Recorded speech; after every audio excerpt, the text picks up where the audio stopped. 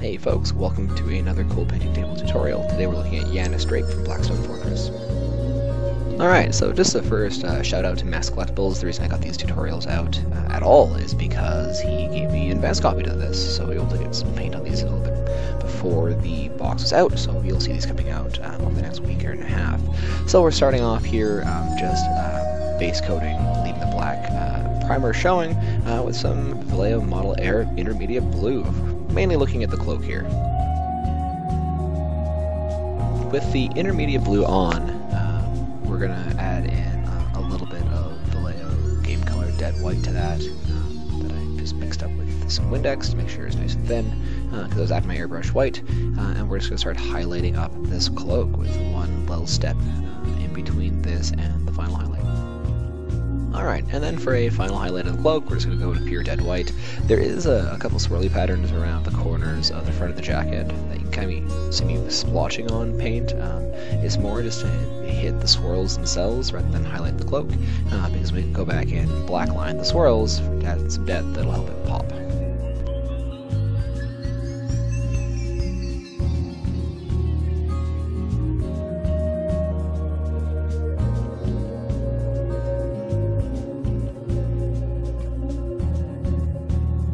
Alright, the next part of them that we're going to tackle is the pants, and we're going to use Adriatic Blue for this.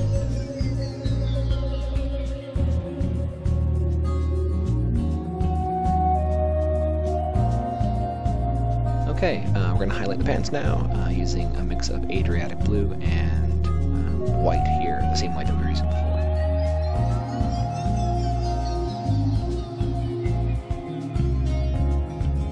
Alright, we're just going to shade it with Drakenhof Nightshade by Games Workshop, making sure that we clean up any spots on the front of the pants that we don't want it to settle on. And then we're going to hit the cloak with non-oil. I can't remember if I used a non-oil gloss or the normal pot here. Either one can work. The gloss just tends to flow a little bit nicer, and it's easier to move around.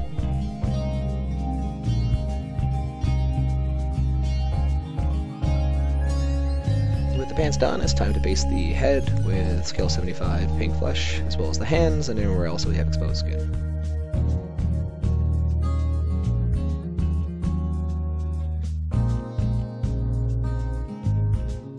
Alright, and then we're going to go start highlighting everything with scale 75's golden skin, and this is the reason that we didn't do the rest of the clothing, is because we might get a little bit of overspray here with highlighting the head. Faces are generally a really good focal point, so I like to take my time, make sure the blends are really nice on them, so that's why we're doing it in this order.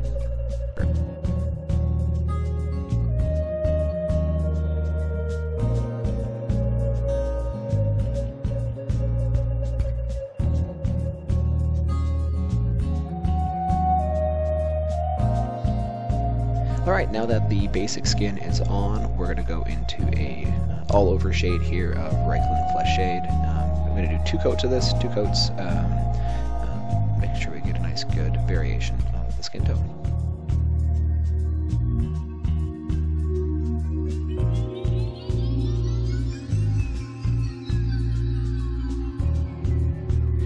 Right on, and now that the flesh shade is all dry, we're going to go in more specifically, not all over, but into the deepest parts of his face and his hands with Drukai Violet, just to deepen those shadows.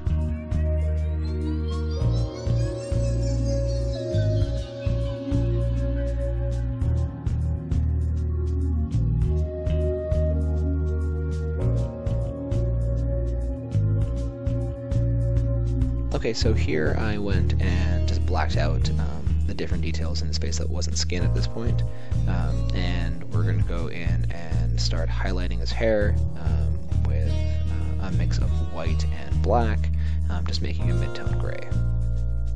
And what I'm doing is slowly, as you can see, the grays are going to get progressively lighter and lighter, so I'm drawing small lines across his hair, and I guess his mustache as well, just creating highlights where where hair strands would be, because I figure he's been a pirate for a while, he'd be having gray hair. He's also a hipster, so silver hair is a thing.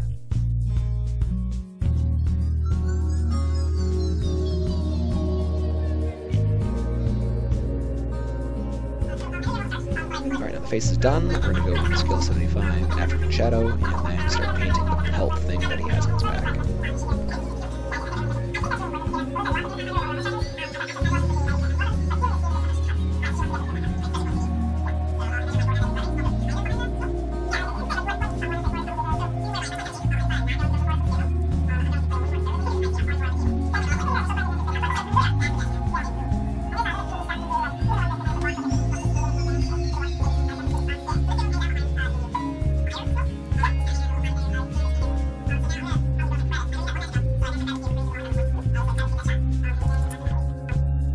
Okay, the next color we're going to go in with is Dubai Brown.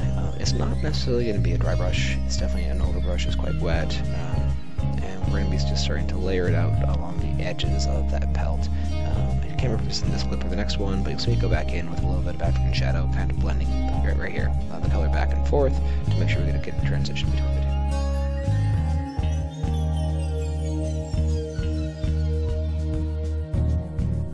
Okay, and now we're going to do the exact same thing again, but with Gobi Brown instead. Just hitting the edges, and then if we need to, we'll bring it back in with some of that Dubai Brown.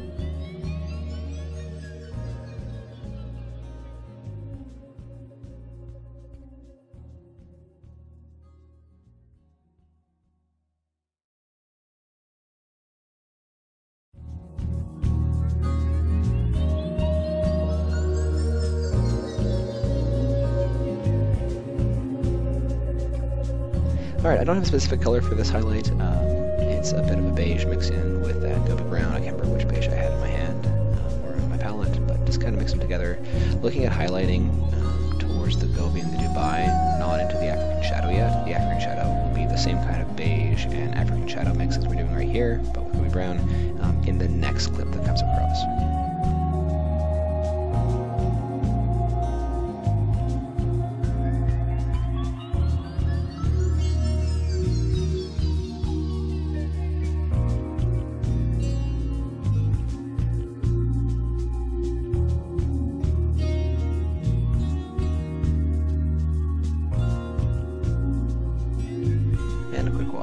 Seraphim Sepia here to bring it all together.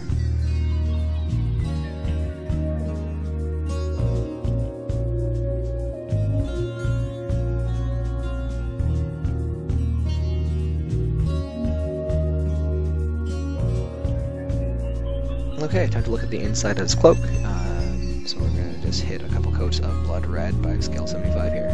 A few coats will be sufficient.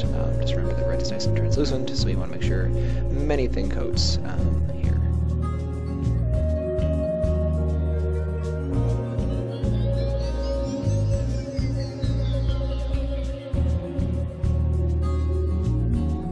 Alright, now the next color that we're going to use is scale 75's Fuchsia.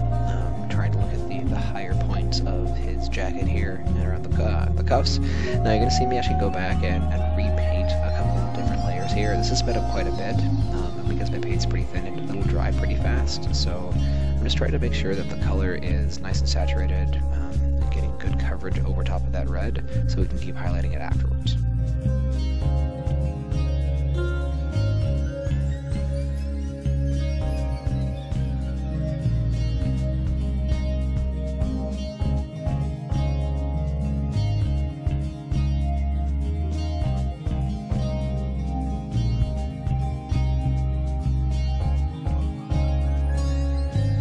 Now what you guys don't see here is the fact that on my wet palette I have a lot of different colors sitting around, so I just kept on adding in white to the fuchsia to get it brighter and brighter and brighter. So as you see the paint on my paintbrush getting brighter, it's not that I'm not getting a new color, I'm actually just mixing in white, so now I'm actually almost into a hot pink here, just along the lines of the inside, on the top of his jacket's collar and around those cuffs.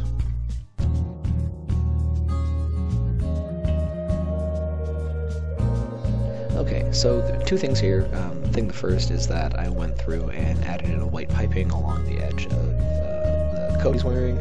Makes him feel a bit navy-ish in terms of what I think, so that's why I did it. And here we're just base coating everything that needs to be gold in Scale 75 Viking Gold.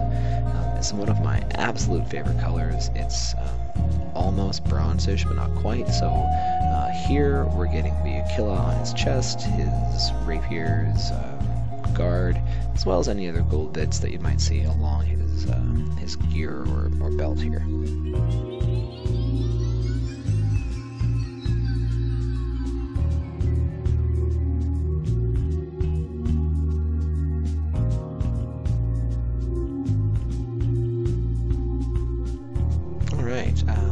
Gold highlight level 1, we're taking a look at scale 75 dwarf gold. Now this is going to be like a similar kind of golds you've seen across any other game line. It's a nice mid-range color, like you think gold, this is what it's going to be.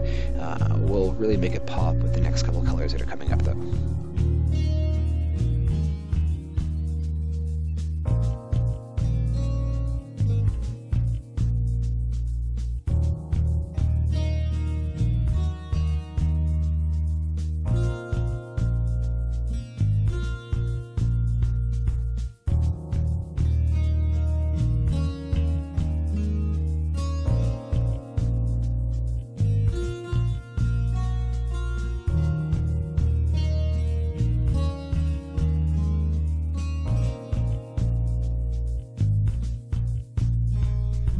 Okay, and now this is where things are going to start to get pretty bright. So we're going to look at places where the light will be catching, just highlighting not everywhere, but a lot of everywhere, in Elf Gold by scale 75. You can already see, like even on the camera, it's starting to shine a lot more.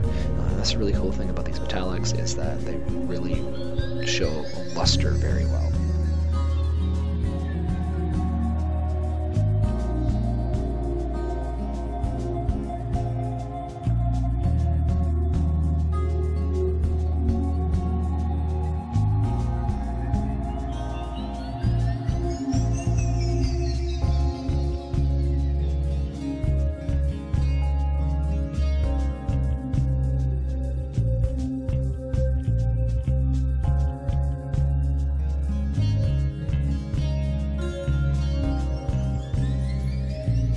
Okay, now we're looking at the second last highlight. This is Peridot Alchemy. It's a really weird pale color, and we're looking at like the tops of the cards here. Just places to make it look more interesting rather than just having entire lines of highlights. So we're like really looking at the contours of that guard. For the Aquila, we'll make sure that we get the feathers of the wings and basically like draw a line down the center of it to show a little bit of shade like we're doing there. Yeah, it's just really fun. Get a little bit of shot of my hair. Excellent, right on.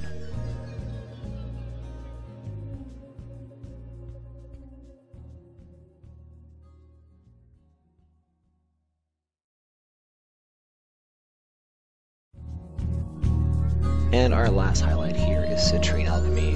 It looks really opaque in the bottle, but here we're looking at like almost white reflections on the gold, so you can see me just putting on small dots of it in areas, maybe a couple of lines, but nothing to overpower the previous colors.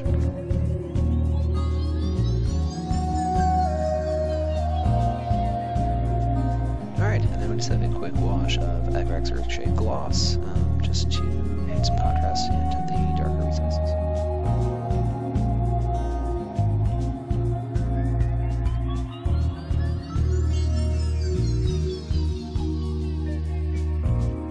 Okay, now we're going to go in and base coat all the metals in Skill 75 Black Metal.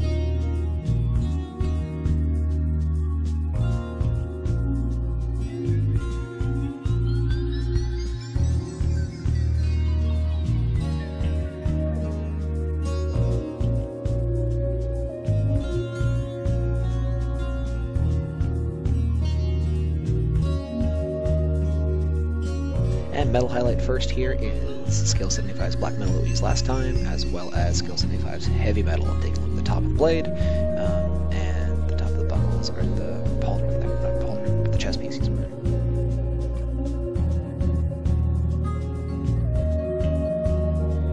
Alright, highlight the third is taking a look just using Heavy Metal at the top of the blade. I realize it's a little bit lower on the frame, and I apologize for that, guys. But yeah, just towards the point, the top side of that sword.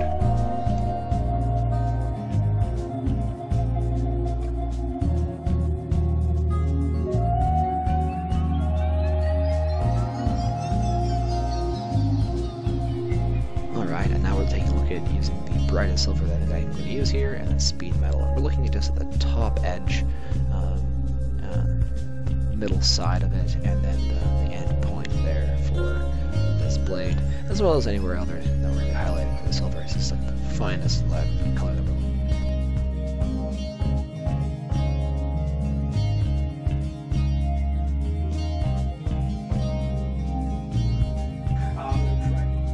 And then for our wash, again, we're going to use the gloss version of non-oil, just on the blade, because it's frankly superior than the matte version.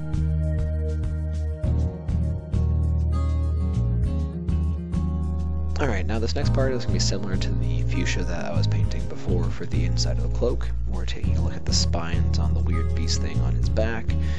We're going to base them in Scale 75 Indian Shadow, and I also have some Scale 75 white down on my palette as well.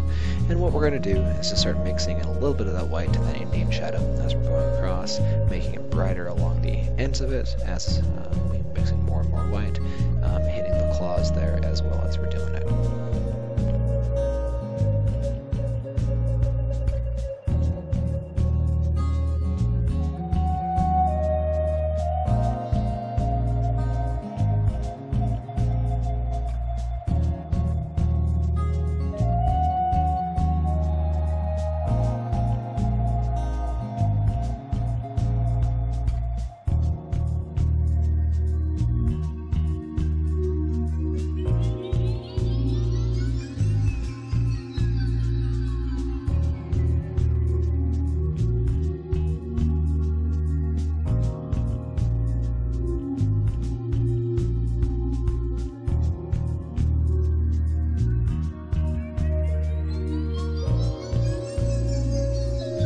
Alright, now looking at the pelt's actual head, we're going to highlight it here using Vallejo Model Air skin tone.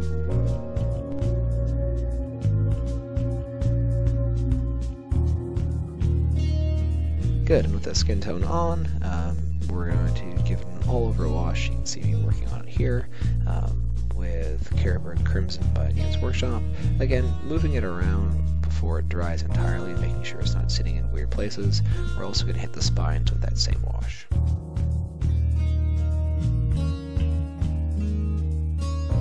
Alright, it's beat up leather time, so we're taking a look at doing his boots right now, as well as the gun holster and then scabbard on his knife there. We're using Dubai Brown, and this is actually how I did all of the trench coats on my guild death marshals. Obviously, you guys aren't on Facebook, you guys wouldn't have seen those, but this is the general process that I go through, and it's actually the majority of stippling with using a really cool paint from Vallejo called Smoke, and you guys are going to watch that now.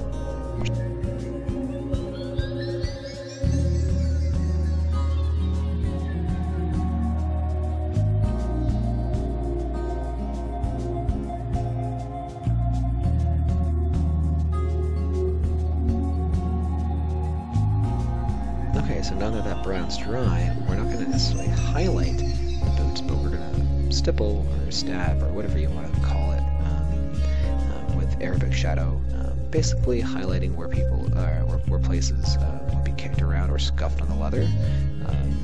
But you can be as messy as you want here, because we're gonna tie it all together afterwards.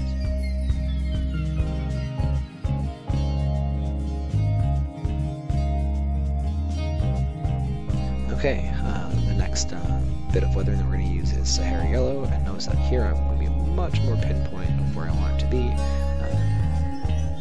because it's getting quite bright, and you're looking at quite a transition there. If we weren't going to use the smoke, it would look awful, but you'll see in a bit.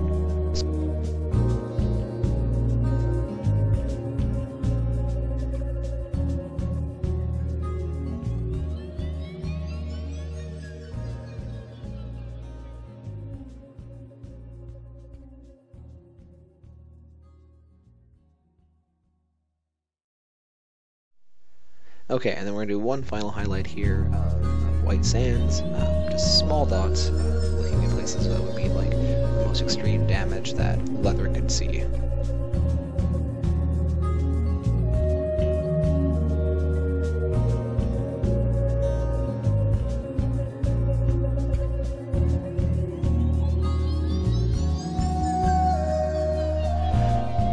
Okay, and here's where we're going to go in and take a look at smoke. You're going to treat it like a wash, or like a normal color, like just paint, but just notice how thin it is, and it's basically staining it down to what beaten leather would look like. I love this look, I love this color, it's great for this effect.